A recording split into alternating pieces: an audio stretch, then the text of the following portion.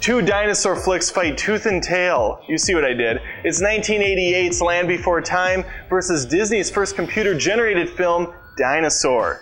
Let's feud.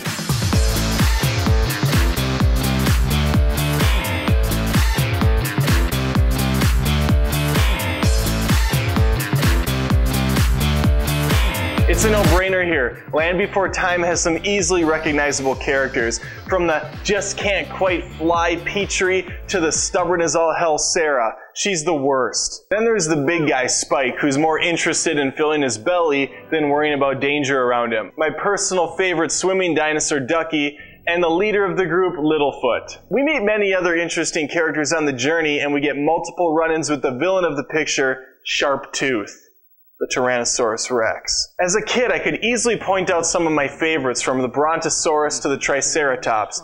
Disney's Dinosaur goes a much less conventional route by casting creatures based more on where they realistically were located than just throwing in a bunch of standard ones. For example, instead of having the standard T-Rex as a bad guy, we get two Carnotaurus. I'm not sure I'm saying that right. I also don't really care that much.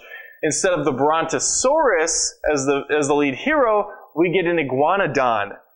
Such a crappy dinosaur. His name is Aladar. He too meets up with some unconventional friends and faces pushback when trying to save his group, mainly from Kron, the large hot-headed Iguanodon. The biggest difference between the two pictures are the family of lemurs that Aladar is trying to keep safe, since he was adopted by them when he was just a wee little one. The rest of the plot is almost identical, and we're going to get into that right now with story.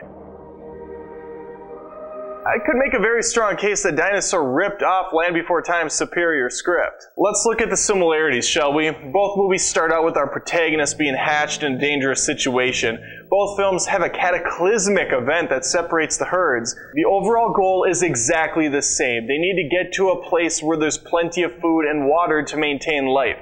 There's also a large antagonist who stalks our characters for the majority of the film, and they're forced to confront and kill at the end. The Land Before Time tells this story in a much better way. It's very sad for one, borderline depressing, killing the mom early on and constantly reminding Littlefoot that he's on his own.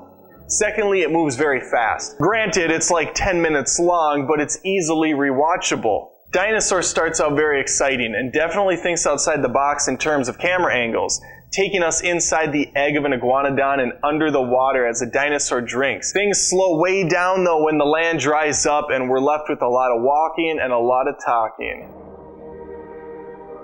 For a film that came out almost 3 decades ago, The Land Before Time is phenomenal. It looks incredible. The animation is smooth and silky. Produced by both Spielberg and Lucas and directed by Don Bluth, assures a top-tier experience. Dinosaur had a lot to prove for Disney. It was their first computer-generated film, and it was a doozy of a budget. $127.5 million. It turned out to be a great marriage of computer effects and real-world location shots. The dinosaurs look lifelike at times. It's a technical marvel, especially in the year 2000. The Land Before Time, or LBT for short, brings earth shakes, chase scenes, dinosaur fights, and plenty of heart. Dinosaur has that really intense and beautifully shot meteor shower sequence, and unfortunately the rest of the film cannot live up to that early standard. It does have a lemur mating scene though, so something for the kids. Does LBT have one of my favorite motion picture songs of all time? Yep, yep, yep.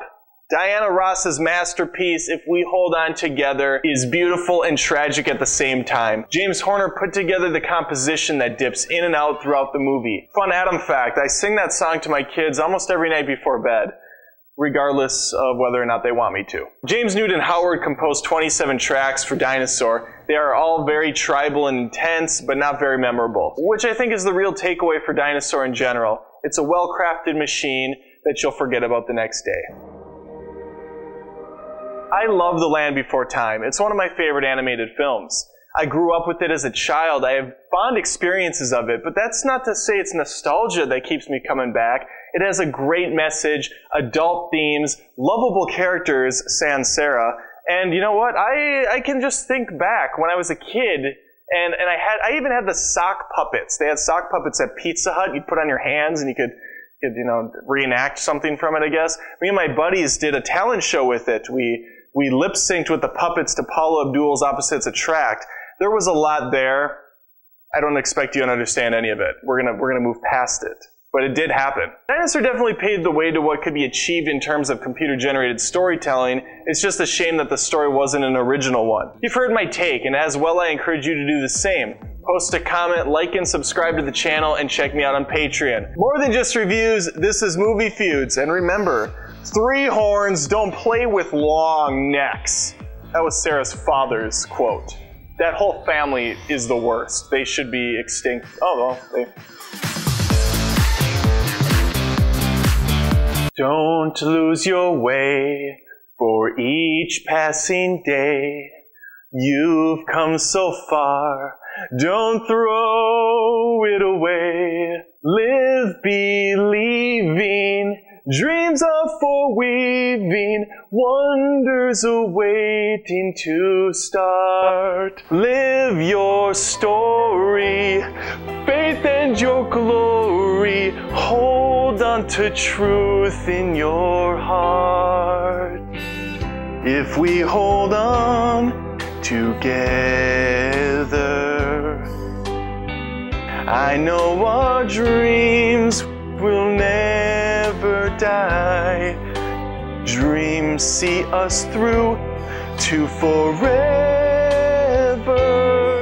where clouds roll by for you and I.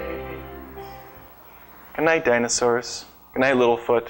Good night, Petry. Good night, Spike. Good night, Ducky. Good night, you, Sarah. You're terrible.